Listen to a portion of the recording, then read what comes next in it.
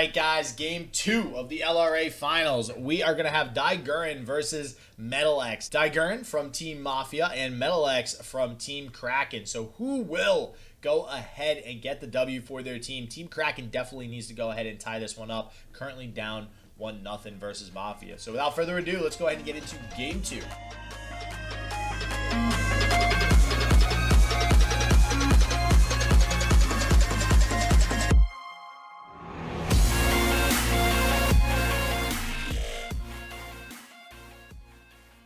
Great conversation. And it looks like it is finally queuing up. I'm curious because it took a while to load there, so I'm curious to see if it does go right into the game. Let's see here in just a second. Who are you spectating? Daiguren. Daiguren, right? Yep. Yeah. Okay, I was about to say, did I get this wrong again? And it does look like Rockatom versus the Indoor Spiders. I guess I'll call it Indoor Spiders. It's fine. And this is taking a second to load as well, so I'm curious as to if this worked properly or not, because I had a feeling because it was taking a little while to load. I'm in there. Can you see them? Yeah. All right, what turn are they on? Turn 0. They're doing mulligans. Oh, so that's weird that my screen is showing them loading into the game then. We're on turn 1 now. Oh, all right. So it looks like I'm going to restart the client. Give me 1 second, everybody. Don't worry, I'll baseball radio cast this in the meantime. On the side of m3t4lX, we've got a Bark Beast down going in for the attack on turn number 2. That's right, folks. Turn number 2. That is when m3t4lX is getting the attack token. On the side of Daiguren, we're going to throw down a Spa Spring. Going to start healing up the units that we do not have available to us on the field. And holy moly, what's this? It's a Cursed Keeper for the Indoor Spider player. A Ravenous Butcher would surely be the end of the game, but no, he's safe at second base. No Cursed Keeper coming out. This is the Escaped Abomination is going to remain chained inside. Meanwhile, on the side of Daiguren Rise, no turn 3 plays available. All of these turn 4 cards in hand, these Tahm Kenches and this Broadback Protector, but it's too little too late. How are you going to fend off the aggression of m3t4lX?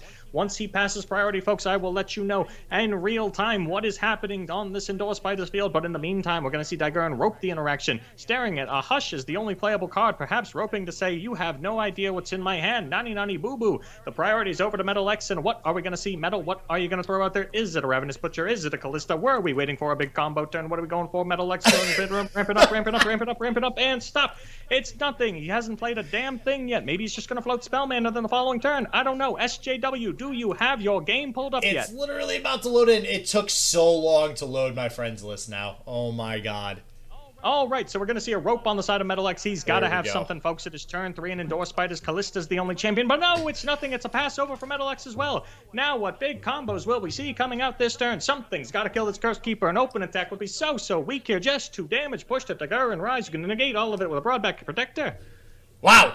Wow, Boulevard. That was, it's almost like you've done that in a past life or something. I don't, I'm a little concerned with how well you did that and you had that voice down.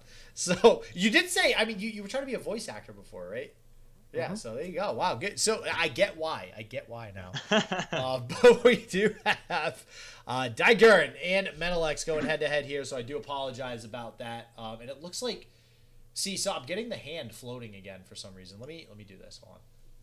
Let me see if I can. Hey. Why is my spectator working perfectly? There we go. There we go. I don't know. Maybe it's because I'm streaming it. I'm not sure. Maybe that. So that's 14 damage pushed by m3t4lX here on turn 4 with that Blighted Caretaker coming down alongside another Bark Beast.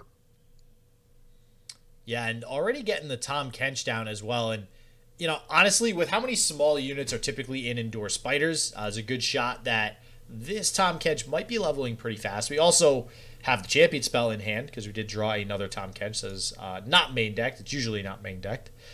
So we'll see if we get an early leveled Tahm Kench here, which could be the difference maker in this game. We could actually even get a Tahm Kench that is big enough to devour a They Who Endure. That is not out of the question, especially with cards. As long as cards like Astral Protection exist, that can definitely be a thing. Yeah, and so one thing that I did want to mention is there's only 2 Hush in Daiguren Rise's deck, and lately I think we've been seeing 3 of those as a lot. The Wraithcaller going to come down, as we had mentioned earlier. Fearsome plays so well into what Daiguren Rise has brought here. You know, Boxtopus is the only organic blocker. Yes, you have Hush to take away Fearsome. Yes, you have things like Bastion and Pale Cascade. But as far as honest to goodness, these are my blockers. That's the only one you've got. And we're going to go for an eat onto the Bark Beast here.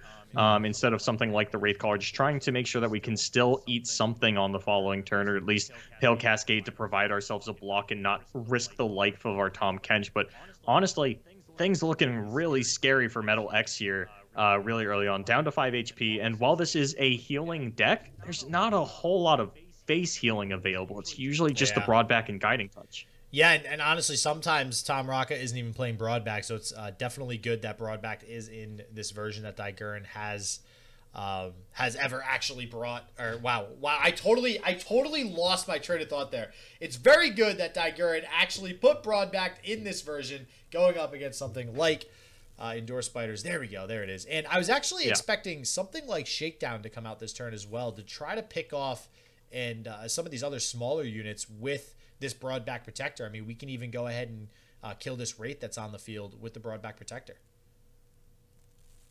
All right, so that should be the end of the turn for Metal X, unless he throws down a Hapless Aristocrat, which is not out of the question because this is Indoor Spiders. Warden Spray also on the table. Like, there's a decent amount of 1-drops that Metal X could have, but instead going to float the 2 spell mana. I'd be very surprised if Daiguren went for any kind of attack here.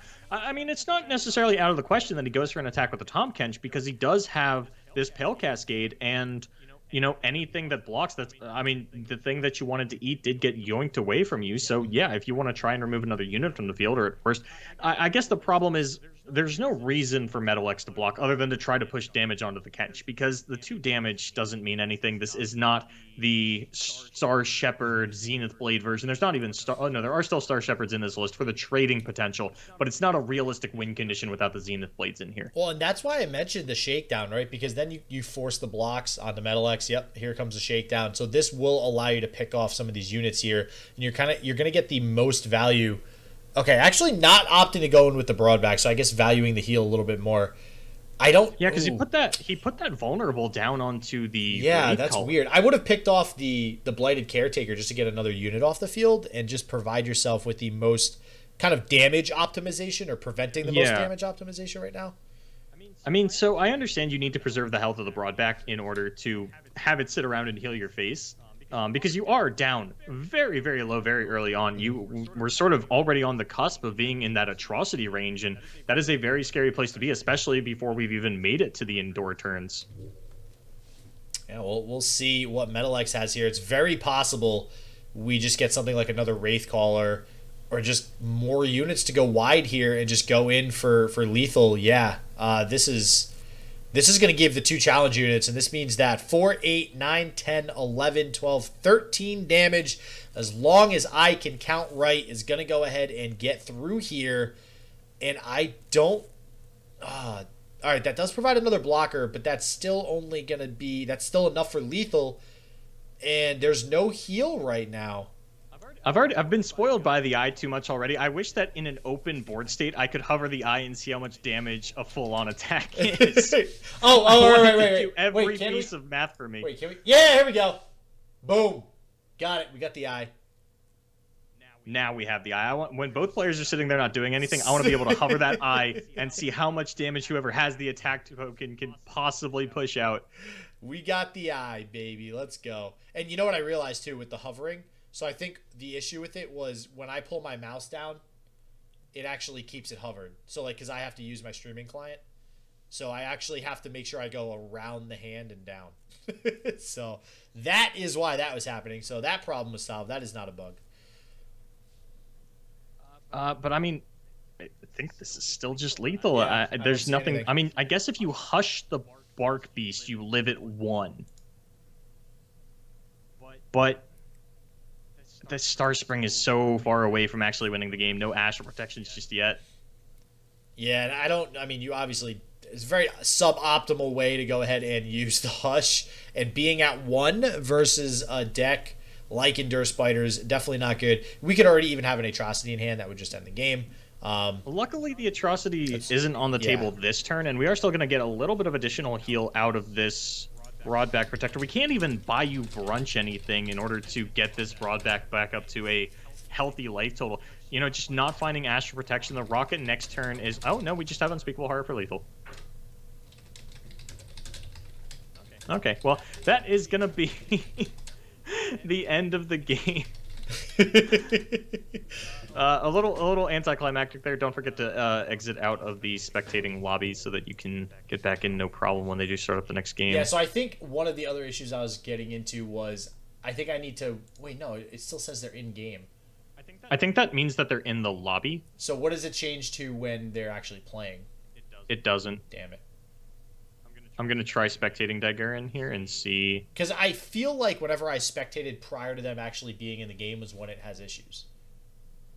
That's just... Maybe. Yes. I'll find out here, because I feel like I fired this off really early. Nope, I'm good. You're good? Are they getting in? Yep. Yeah, they're on turn. They're doing mulligans. Okay, cool. So I'll got get in. TF Swain versus Karma Lux. So Karma Lux is a deck that I have been talking up for a while, and I kind of conceded that, okay, no one else is catching on to this. Boulevard, this is just your obsession with Lux showing through again. It's not meta relevant. People aren't going to play it. Stop trying to make Karma Lux happen. But no, Karma Lux is happening. And we even see a go get it in here, which is really kind of weird to me. I mean, it can give you... no, this is just weird to me. Can we back up for a second though? Because yeah. I have a problem. Okay. MetalX is playing TF Swain right now. Uh-huh. So the dragons got banned. The Shyvana Aurelian Soul deck got banned.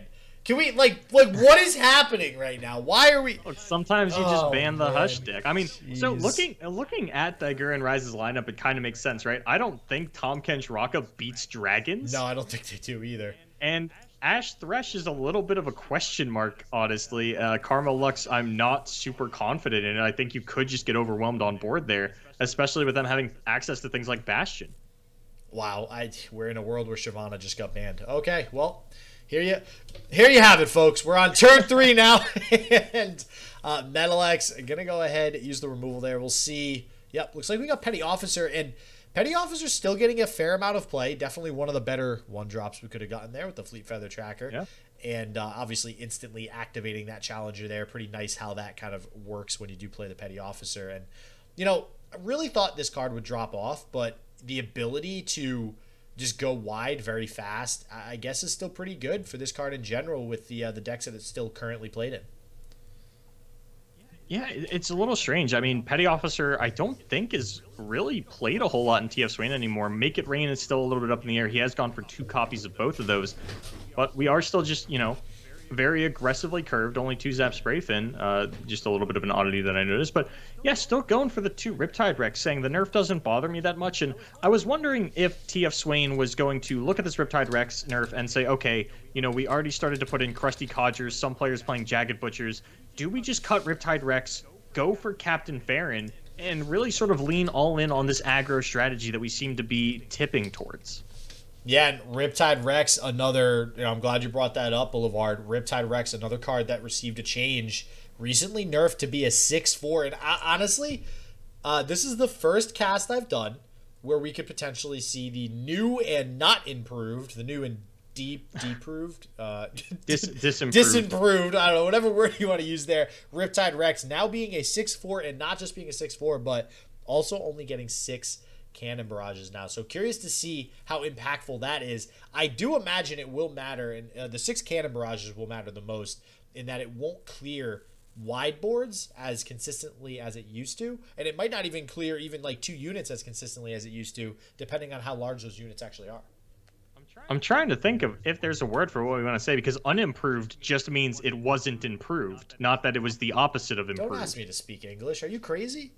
That's fair. So the one thing that I did want to mention with the Riptide Rex as well, specifically in Twisted Fate Swain, is that even if the extra cannon barrage doesn't necessarily impact how the board is played out, if you had a Swain on board, that a little bit of extra push did represent another stun that could be absolutely game breaking. Yeah, no, that's a great point. We do see good old Betty Croker hitting the field, though. That is, man, nobody respects all these 1 health units. You know, there's so little removal for wide boards like this nowadays. I feel like Withering Wail is a thing, man. Like, people need to start playing that card, but... Yeah, Daiguren Rise, how dare you not play Withering Wail in your Karma Lux No, deck? I know, but even... So now you look at the Karma Lux deck, there is... And you see that there's no judgment. There's no judgment, so judgment cannot clear the field, but there's really no way to deal with a wide field like this. So the wider MetalX goes, which is clearly why we're playing that Dreadway deckhand to go for an open attack here, the better off he is. He can just push through even more damage. Yeah, and he is so willing to go as wide as possible that he just even throws his keg out the window and says, you know what, we don't need that. We're the best player in the game. We don't need that, my man. Let's just go in all in on face. And what is this, 9 damage being represented? That's going to put... What is it with MetalX and putting his opponent down to 5 this early on? Dude, listen, he's an aggro player at heart, all right? He's a man. Well, that's going to get the Radiant Guardian down, and now the stabilization gets to start as we do have single combat and concerted strike. Luck's going to be able to come down on the following turn, and this is the turning point unless we get to see... I mean, even if we do see the Ravenous Flock here, at least the single combat gets to come out and get us at least a little bit higher. Yeah, I'm curious, though, do you play the Flock this turn? Because you need Flock and something else because of Tough. So do you play the Flock this turn? So you go. Could be an Execute. Okay, yeah, it could be something. Actually, there are 2 Scorched Earth. Yeah, I was gonna say you did mention earlier playing the Scorched Earth to kind of tech against that Rocket Tom, which, ironically enough, Daiguren is playing Rocket Tom. We did switch it up because it lost so terribly in that first game. So we'll see if that comes to play if we do get into a third game here. I actually am curious to see how much of an impact Scorched Earth makes, but we'll see. We'll see if it's played here. It is interesting. You know, MetalX definitely feels like he got the better of the pick ban phase. He was able to take out the Zombie Ash, so the Withering Wail that you had mentioned off the table, and got left with 2 very aggressive, very wide board-centric decks against Karma Lux and Rocket Tom, probably 2 of the worst decks in the format for dealing with that kind of strategy. Yeah, and like you said, I think you're accurate in saying that Rocket Tom is probably one of the best decks, if not the best deck in the game right now. I mean, it obviously has a clear weakness in things like fearsome and super aggressive decks like we saw with the Endure Spiders, but and I like that. Yeah. I like when your potential best deck in the game has a very clear weakness. Yep. Yeah. So when it's that polarized, that shows me it's a balanced metagame.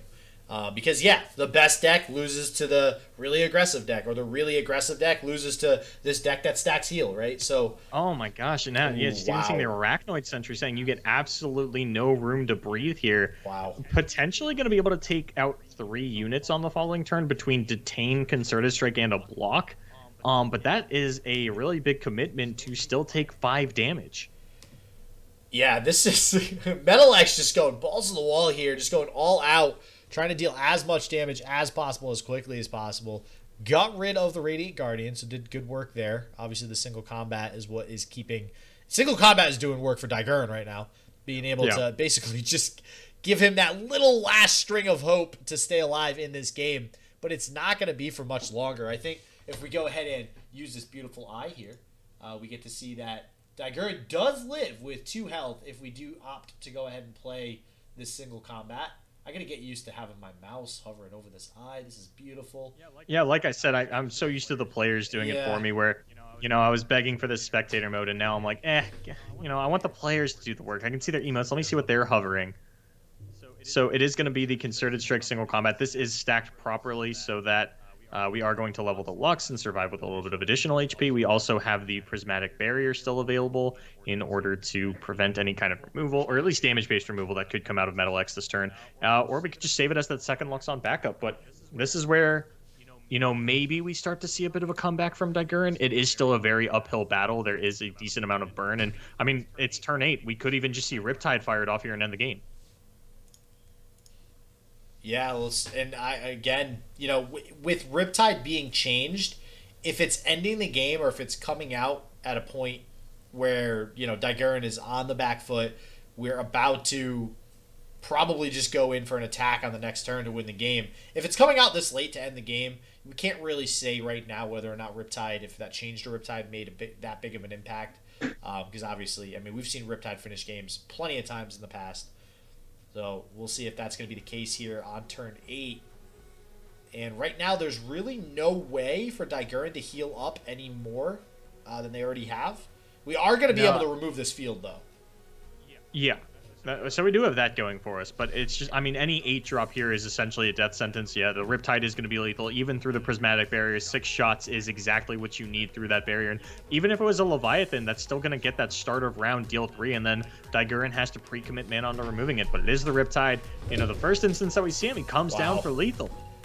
Yep. So, again, not really getting to see a good representation of Riptide there, unfortunately. But, so, we're correct now in saying that was a 2-0. All right, MetalX taking it there. Going to tie it up for Team Kraken. So 1-1, Team Kraken versus Team Mafia Esports. We'll see how Game 3 pans out. Make sure you subscribe, turn on the bell to get notified when that game does go live. And as always, everybody, stay healthy, stay positive. I hope shit just works for you.